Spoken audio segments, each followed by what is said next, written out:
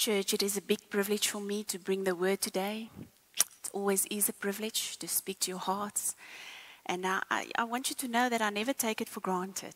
I never take it for granted. It is a special opportunity, that God speaks, right? And I trust that you will receive the word for today. Today is more going to be just speaking out of my heart, not really in-depth word teaching, just speaking from a place of experience and sharing with you some of my observations and some of my reflections after my pilgrimage walk that I had the privilege to do a couple of days ago. And it is amazing how a person feels refreshed and revitalized and just at peace, even if you have walked 130 k's. Because when you retreat with the Lord, it is very special time. And I had an opportunity to walk the first section of the Cape Camino, which is called the Wineland section. It is from Wellington to Tilbach. And like I said, over 7 days, 130 k's, 181,500 steps. Yes, that was what it was. So after a long hibernation, this was my plan as to how to get fit in 7 days. And I think I have now warmed up a little bit. But before we go into the word of the day, I just want to encourage you to retreat with the Lord. If you haven't got in your spiritual discipline to retreat, I want to really recommend that. You know that feeling where you sometimes feel something is missing, or your cup is a bit empty and you don't know how to fill it, or you feel something is wrong but you don't know how to fix it, or you just feel tired and worn out? Then it is time to book your retreat. You don't have to spend 7 days or walk 130 k's. You can just do a bicycle trip or a hike with the Lord, or you can just walk around the block. But book time with the Lord, that uninterrupted place where you can have and spend time conversing with Him. It is special. And like His word says in Psalm 23:3, He refreshes and restores my life. And when we retreat with Him, that is exactly what happens. He refreshes and restores our souls. So also we quote this often at the retreats, at the Be Still retreats, Matthew 11:28, that says, "Come to me, all who labor and are heavy laden and overburdened, and I will cause you to rest. I will ease and relieve and refresh your souls." But for your soul to be refreshed and for you to be put at ease, you have to come away. Come to me. Come away with me. Jesus retreated with Father often. So book your retreat with the Lord, at least the annual retreat. Are you ready for the word? Okay, we're going to go into the word. I just want to start by saying the walk was not a Bet's idea. The walk for me was really and truly an act of obedience. A word came to me that it must have been about in mid-February, and a lady sent a word to me, and she said, God is putting everything in place for a winelands be still. And that was the word. And so what do we do if a word like that comes to us? It can be a prophetic word. It can be an illuminated scripture. It can be under the unction of the Holy Spirit. It can be whilst worshiping, that certain things are just revealed in your spirit to you. So what do we do with the word that we receive? Well, I think Hannes has really adequately explained it in the Sermon of the Seed, where we just plant it in the good soil, in the bedding of our hearts, and we water it and we nurture it, and we wait for Father's appointed time. Because the word says, He watches over His word. He will watch over that word. And He will appoint, like Wilty said, He is in control of times and seasons, and He will show the appointed time. But when the appointed time happens and you get that prompting from Holy Spirit, we co-labor with that word. And He often reminds you of that word when it is in season.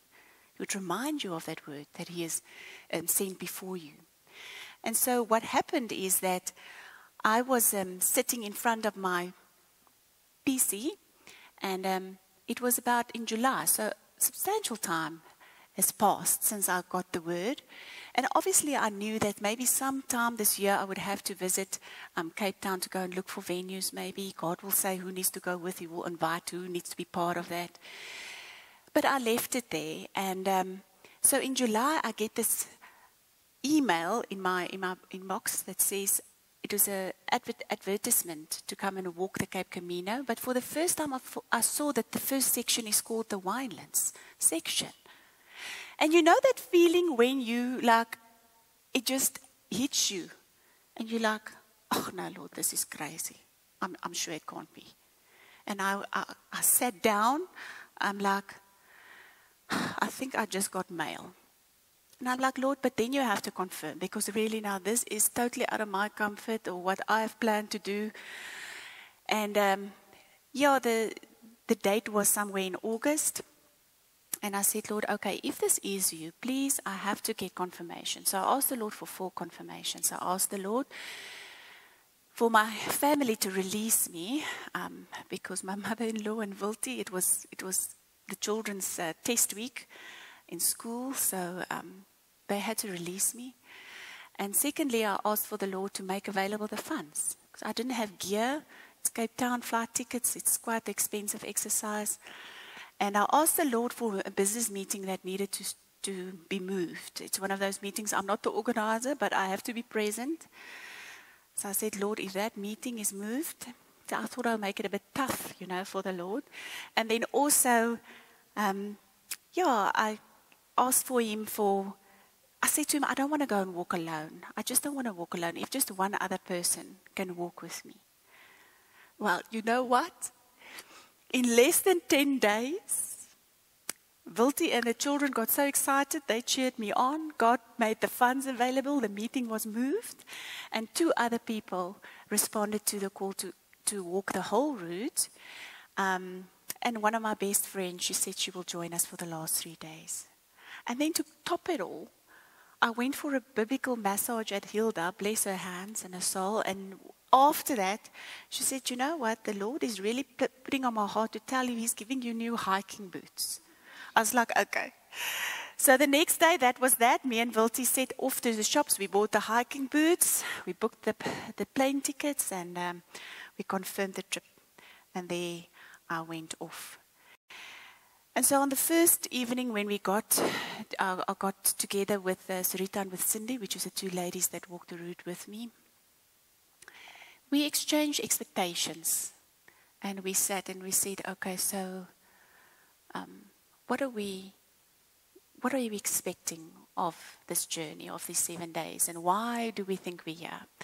And so they shared amazing testimonies of their own confirmation as to why they knew they had to be there, but also they trusted the Lord for emotional release and I want to say emotional release in very different but similar ways, and very significant reasons for them to do the walk. As for me, I was like, I don't know. This is an act of obedience. I got the word. I'm following the word. I don't know. I don't know what my expectation is supposed to be. And then the joke is, the next morning, I get my first prayer and word of encouragement from my husband, and his words are, Bets, I want you to know that I'm praying that you have a massive expectation about this journey. He says, because God's word is too weighty on our lives to be mediocre about your expectation. So I'm like, okay, this is like 2 worlds apart, from having none to having massive. And so on that first evening, I just retreated with the Lord. I said, Lord, really, I went to the word because I know this scripture, know it well, Psalm 62 verse 5, that says, my soul, wait only upon God and silently submit to Him. For my hope and expectation are from Him. And then I said, Lord, your hope and my expectation is from you. So help me to know then what this is all about. And I immediately felt the Lord speaking to my spirit and said, read Psalm 119. Now that makes sense, I suppose, because it's the longest psalm in the word, and I mean, I've got time. So I thought, okay, let me start and read that word. But, it blessed me. It blessed me so. And my prayer is really that I hope that it blesses you too today. So before we go into the words, I have an ear to hear. I have an eye to see. Thank you, Lord Jesus, for your word in my heart. Your word is welcome in my heart. Amen. Amen. You can open your word. I'm going to read for us in the Amplified, Psalm 119, the first 6 verses.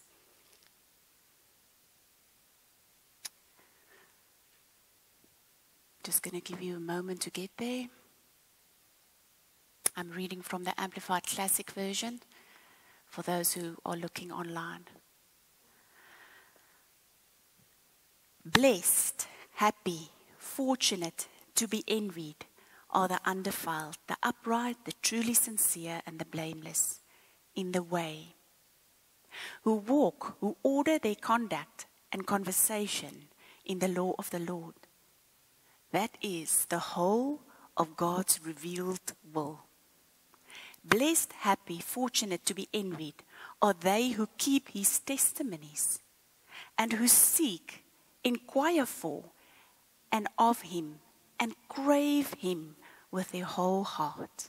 Yes, they do no unrighteousness, no willful wandering from his precepts. They walk in his ways. You have commanded us to keep your precepts, that we should observe them diligently. Oh, that my ways are directed and established to observe your statutes, hearing, receiving, loving, and obeying them. Verse 6. Then shall I not be put to shame by failing to inherit our promises, by failing to inherit your promises, when I have respect to all of your commandments. Amen. Amen. We're going to unpack the word. But right there, I got my expectation. Where God whispered in my ear, he said, Bets, a good expectation for you to have is to walk in my revealed will for your life. I'm going to say it again. A good expectation to have is to walk in my revealed will for your life. It blessed me. I did share last week just in the announcements that we had a meditative scripture, which was Psalm 16. And Psalm 16 says it so beautifully in verse 11. It says, you will show me the path of life, and in your presence there's fullness of joy. There's no fullness of joy without his presence. There will be glimpses of it, maybe. But fullness of joy is in his presence, and he shows us the path of life. So the first thing that I want you to underline and or to pay attention to is in verse 1 that says, blessed, happy, fortunate are those who walk. Who walk. Now we know that there are seasons that we sit with the Lord like Mary, and we sit at his feet and we receive from him.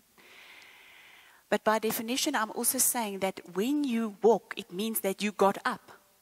You got up to walk, right? And when the enemy and all life and all circumstance knocked you down, this is what we do as children of God. We get up. We get up. I saw it in those two ladies. Their feet were clothed with blisters to the point where they didn't have skin on some patches of their feet. But they got up by his grace. I saw how they went through emotional turmoil and heartfelt pain, but they got up. I saw how they got their determination and their perseverance in him. They got up. And this is what the word says, that we as children of God, it doesn't matter how many times we fall, we rise again with him. Amen? We get up. Proverbs Proverbs 24:16 says, "For a righteous man falls 7 times and rises again." It says the wicked are overthrown by calamity, not us as children of God. We get up. You know that it also reminds me of the man at the bath of Bethesda, who was laying there for 38 years because he couldn't get into the pool. You know the words that Jesus asked him when Jesus came to him? He said, "Do you want to get well?" Do you want to get well? What Jesus said then? He said, "Get up. Pick up your bed and walk." Do you want to get well? Get up. Get up. In Jesus' name. Also, Psalm 37 verse 23, you know this, 23-24. "The steps of a good man are directed and established by the Lord when he delights in his ways. And he, God, busies himself with every step. Though he may fall, he shall not be utterly cast down, for the Lord grasps his hand and supports and upholds him." The Lord busies himself with every detail of your step. And even though you stumble, he will not let you be utterly cast down. Now, when we walked, there was a chaperone. Now, the only role of the chaperone is to show the way and also to pace the walk. You know, otherwise, I don't know, I'll probably arrive at evening because I love those little tea breaks, you know, en route. But you get a chaperone that shows you the pace. And Holy Spirit is our ultimate chaperone, right? He shows us the way, points the way, reveals the way. And then he helps us to keep in step with the Word, with Jesus and with Father God. And we need to learn to walk with God habitually, like the saints of old. There's many of them, but it's so beautiful to me when we start looking at, like for instance, Enoch, right? In Genesis 5:22, the word says, Enoch walked in habitual fellowship with God, habitual, continuous conversation with God. Verse 24, "And Enoch walked in habitual fellowship with God, and he was not, for God took him home with him." Can you imagine? Chatting with the Lord, and then the next moment you are in heaven for real. I think that's the way to go. And the same with Noah. The same was said about Noah. Noah, Genesis 6 verse 9. "This is the history of the generations of Noah. Noah was a just and righteous man, blameless in his evil generation. Noah walked in habitual fellowship with God." Let that be our portion. Amen? Amen. This is what is said about Abram, Isaac, and Jacob. Genesis 48:15.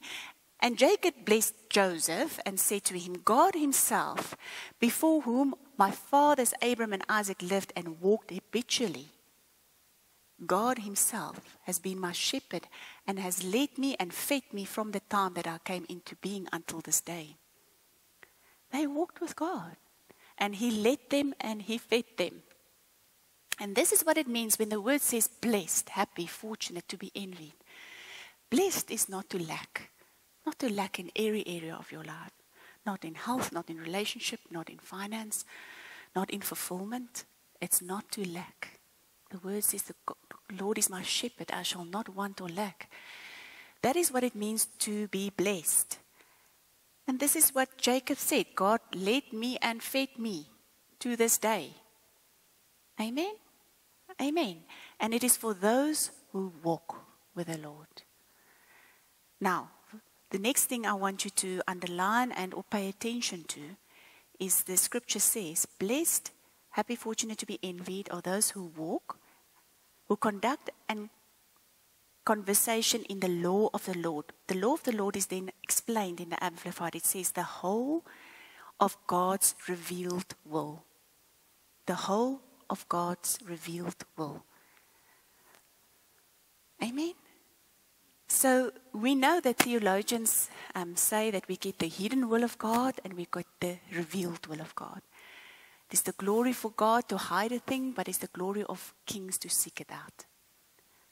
Listen to this beautiful scripture, Deuteronomy 29:29. "The secret things belong to the Lord our God, But the things which are revealed belongs to us and to our children forever, that we may do all of the words of his law. So God wants to reveal the special, the hidden, the treasured things to us. And it is our glory to seek it out. And what is revealed belongs to us and belongs to our children. It is our portion. It is our heritage, right? Also in the parable of the sower in Mark 4 verse 11, this is what the word says. And Jesus said to them, to you has been entrusted the mystery of the kingdom of God, that is, the secret counsels of God, which are hidden from the ungodly. So it's not for everybody to find. It is for those who seek.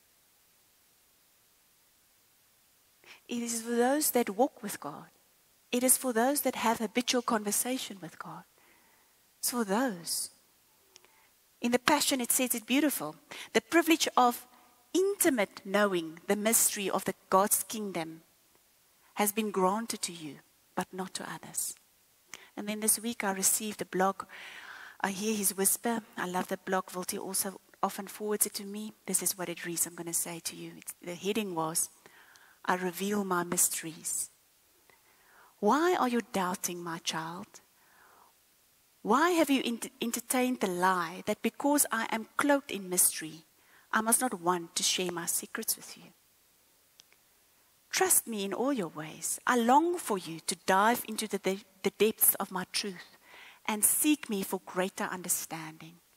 That kind of understanding is deeper than your mind can interpret, much wilder and holier than you can imagine or can envisage.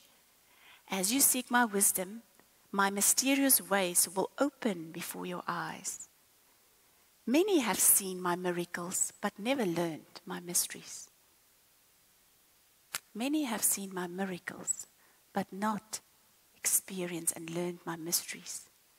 Miracles and mysteries will be revealed as you keep your heart before me. Dear child, I am a father who will never fail you. I will instruct you in the ways you should go. You will hear my voice of my spirit giving you the secret of my ways. By my side you will hear my whisper, my words of life that will make you strong and pure. I am the one who leads you. I will never fail you. And this is what Psalm 119 is also saying. So when we walk in the ways of the Lord, you will hear his whispers and you will start walking in his revealed will. And it will not disappoint us. It says we will inherit the promises that he makes. So how precious is his word, right? And this is what I want to say is like, just like Hansel and Gretel, remember how they left the breadcrumbs so that they can be found? God leaves pieces of his revealed will and word for us so that he can be found. And the scripture says that one of the most precious treasures that we will have or we discover in the word is his voice. Is his voice. Because man shall not live from bread alone, but from every word that proceeds from Father's mouth. Amen. So we have to ask Holy Spirit constantly to show us the next breadcrumb. The next piece of revealed will of Father's purpose and will for our lives. And then when the prompting comes, when the unction of the Spirit comes, we have to follow that in obedience. I mean, it would have been odd if I said, no, Lord, another 3 confirmations, please. Because when that confirmation comes, you've got to follow that. And now I want to just have you touch your ear again. I have an ear to hear. I want you to listen to these words now. I'm going to speak. Obedience to his word and the prompting of the Spirit become stepping stones to our destiny. Obedience to his word, to his revealed will for your life, and the prompting of the Spirit who shows you become stepping stones to your destiny. We'll get back to that, but Holy Spirit's role is to always reveal the Word. The Word has a name, Jesus. In the beginning was the Word, and the Word was with God, and the Word was God. The Word has a name, living Word. Holy Spirit's role is always to reveal the word to us. And the word is active. Make it active. So the word says that true worshippers will worship him in spirit and truth. And again, truth has a name. I am the way, the truth, and the life. So true worshippers worship him in spirit and truth, or spirit and word. I'm going to share this with you. In 2015, I had a supernatural experience. I only afterwards realized that it was an angel. At the time, I didn't know. I thought it was the Lord himself. But I was sleeping. Wilty was away, and the children were sleeping with me on the bed. And whilst I was sleeping, all of a sudden, it was as if someone put on the light in my room, because I could see my whole room exactly as it is. And I still went like this to see if my eyes are closed, because I could see my whole room. And it lit up. And immediately the presence was so overwhelming. It was like very sharp pins and needles on my whole body. And I immediately just said, yes, Lord. It's all I said is, yes, Lord. And then I heard a note on the piano. Our piano's on just outside of my bedroom. And I heard a note on the piano, and I saw a sword. So tangible that I can touch it. I said, my response was, is it a sword, Lord? And again, the note and the sword. And then I started, I had a list to intercede. I started interceding with the children. I'm like, I'm going to have this whole conversation going, but then it was gone. As soon as it came, it went. It was just a message from an angel. Showed me the sword. And of course, I interceded till daybreak, and the Lord showed me. It was amazing to me, because in Ephesians, when you look at the sword, Ephesians 6 verse 17, it says, take the helmet of salvation and the sword of the Spirit, which is the word of God. So we know the sword is the word of God. But it reads, the sword of the Spirit, which is the word of God. So it is the Spirit and the word. The two-edged, double-edged sword, the Spirit and the word. And God said to me, we were in a very difficult situation at that time. The battle was real in our life. And the Lord said to me, you will overcome all things by the Spirit and the word. But you need the Spirit to reveal the word. Okay? So I have learned to really treasure the word of God. And we know that we will overcome by the Spirit and the word. The word is the living word, like I said, Jesus himself. It is the written word, and it is the spoken word of Father. And so my question to us all is, how much value do you place on God's word? Do you treasure that? This same psalm, if you just turn the page, it says in verse 11, your word I have laid up in my heart. In the Passion translations, it says so beautiful, I consider your word to be my greatest treasure. Let us go to Psalm 19. 19, by the way, we're doing Psalm 19 and Psalm 119. 19 biblically and prophetically means worship. Those who worship him, true worshippers, will worship him in spirit and in truth. Let us read Psalm 19 from verse 7. It says, the law of the Lord is perfect, restoring the whole person. Do you hear that? The word of the Lord is perfect, restoring the whole person. The testimony of the Lord is sure, making wise the simple. The precepts of the Lord are right, rejoicing the heart. The commandment of the Lord is pure and bright, enlightening the eyes. The reverent fear of the Lord is clean, enduring forever. The ordinances of the Lord are true and righteous altogether. Verse 10. More to be desired are they than gold, even than much fine gold. They are sweeter also than honey and drippings from the honeycomb. Moreover, by them is your servant warned, reminded, illuminated, and instructed. And in keeping them is great reward. Great reward. Now I've given a sermon on the joy of obedience, right? But what I've just tangibly experienced again on this walk is how there is great reward when you follow that word. When you follow it, even if you don't understand it fully, God reveals, and He reveals en route and in the journey. But for me, the word speaks about some of these rewards or benefits of obedience. For me, it is, in the first place, it says it keeps us safe. So even though I don't know where I'm going, who's going to meet me there, how I'm going to get what, I know that I am safe because the word of the Lord has gone before me. And the word says in Leviticus 25 verse 18, therefore you shall do and give effect to my statutes and keep my ordinances and perform them, and you will dwell in the land in safety. Amen. Jeremiah 7:23. But this thing I commanded them, listen to, obey to my voice, and I will be your God, and you will be my people, and walk in the whole way that I command you, that it will be well with you. It will be well with you, and you will be safe when you follow the word. Okay? It gave me a great sense of adventure, because I don't know where we're going, but we're going. So it was to me like a big treasure hunt. And just to see how beautiful His work is.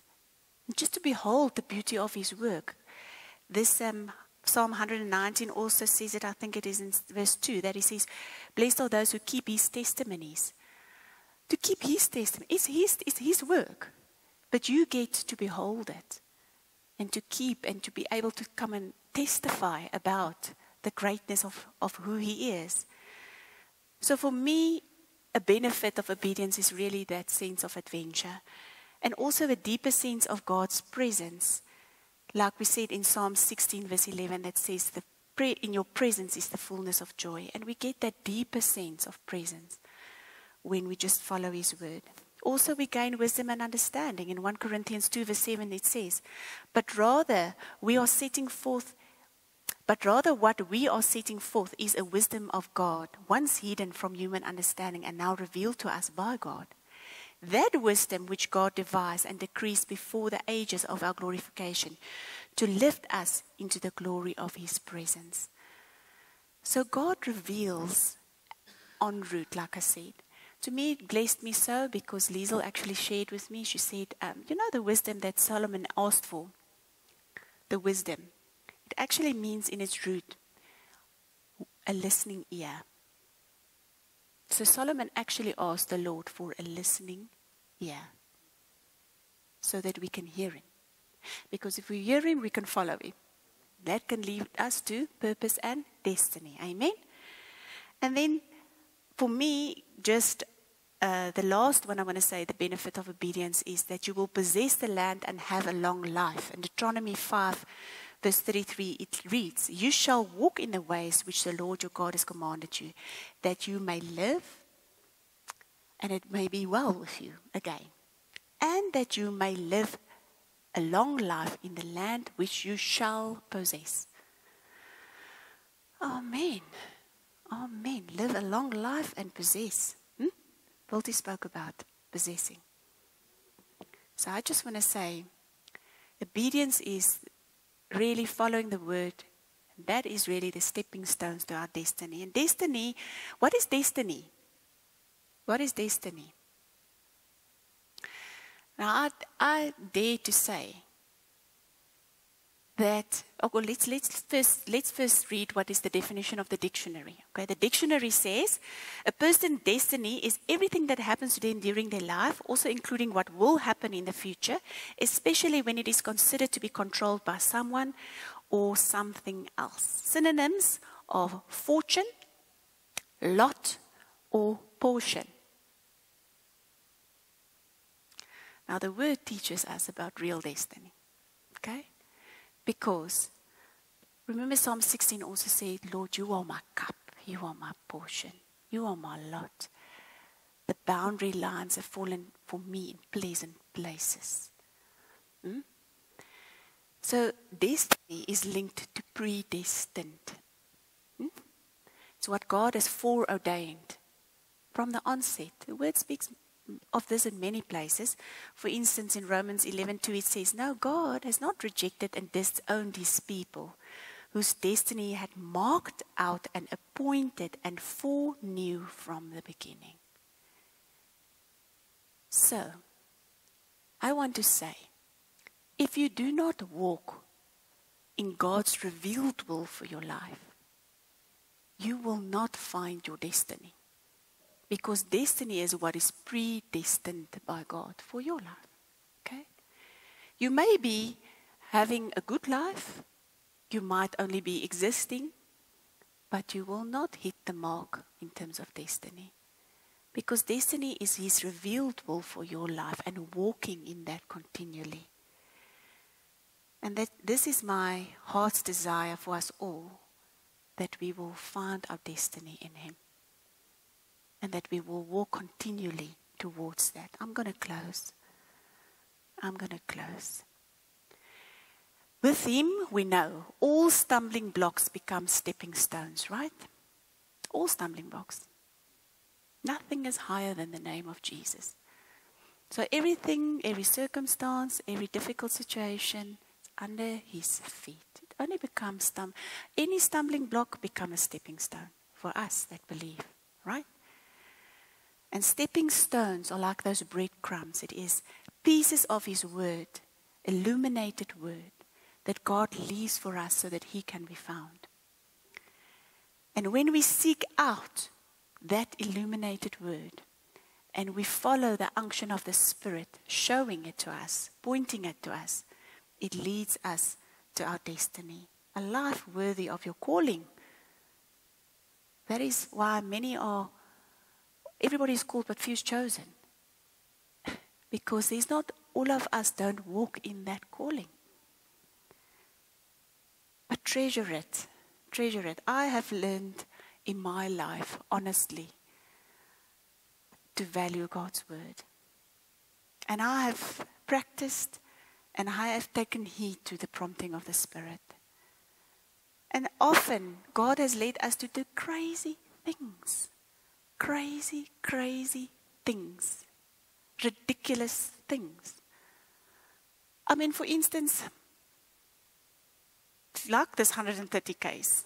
I mean, or like planting this church. It wasn't in my plan. It wasn't my plan for my life. Or to leave full-time employment recently. Or for us to invest in a business that we didn't have money for. God had to provide it. I mean, crazy things.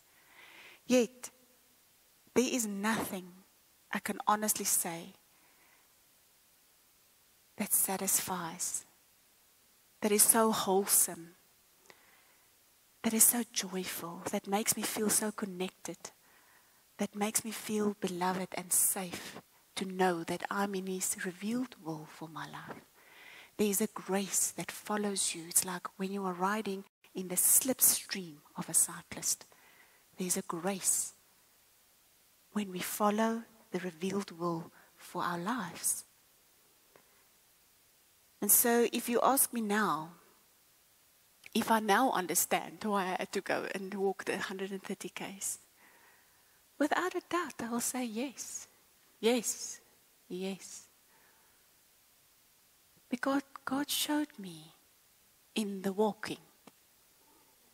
It is like one morning it was so misty. You can only see 3 meters. But when you see a shadow, the shadow becomes a tree.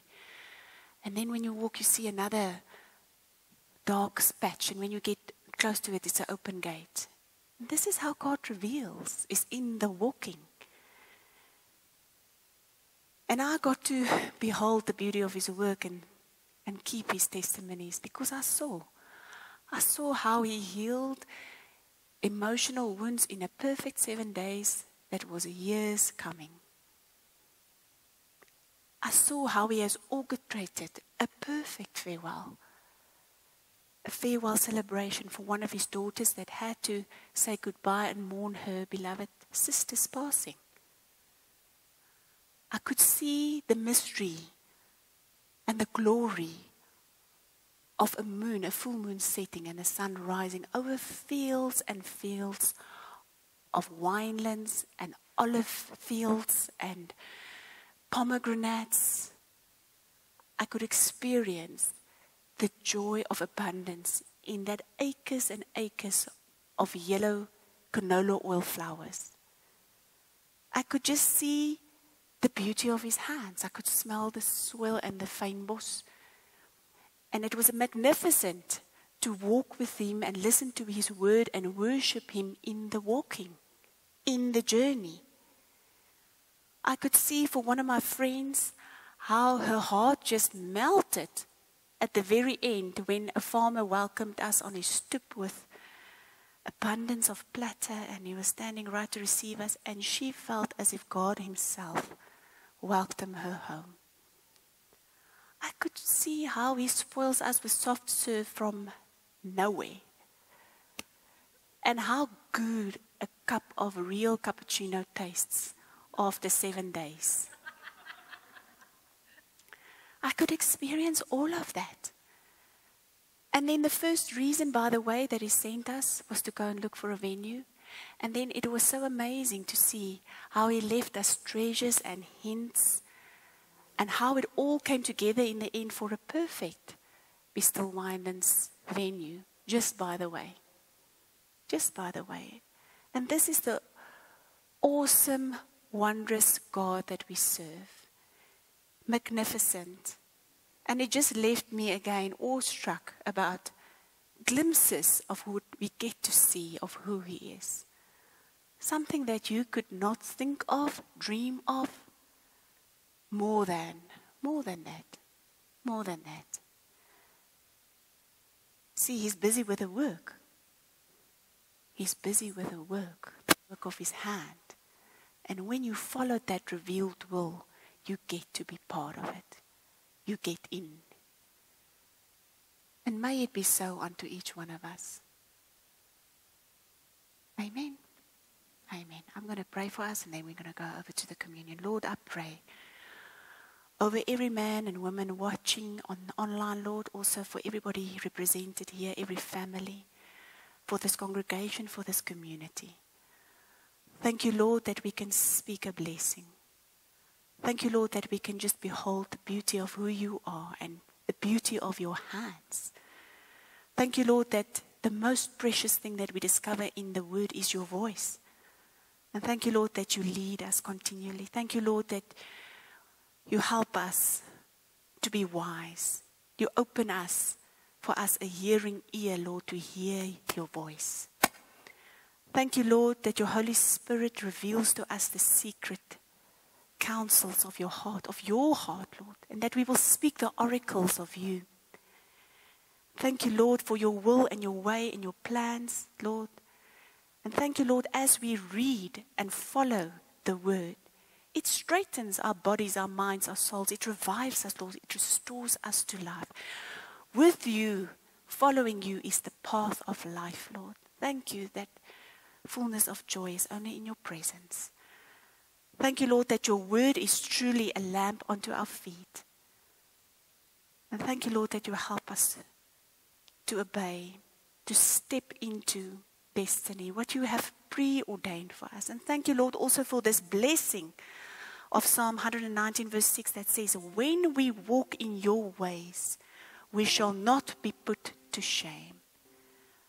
By failing to inherit your promises, when we respect and value and follow and observe your word. Lord, we want to set you continually before us. We want to fix our eyes on you. And thank you, Lord, that we will not miss the mark. Thank you, Lord, as you has given vision and direction for this ministry, Lord, that is up there on the wall, on banners, Lord. We speak and we declare that for each person and each family, Lord, there's banners. Jehovah Nissi. And that it is time for the banners to be raised, Lord, over our lives. Thank you, Lord, that you help us to walk in the revealed will that you have predestined. For the banners to be up, Lord. Raise it. Thank you, Lord, that there is awakening in our souls. An awakening to your will and your way and your purposes.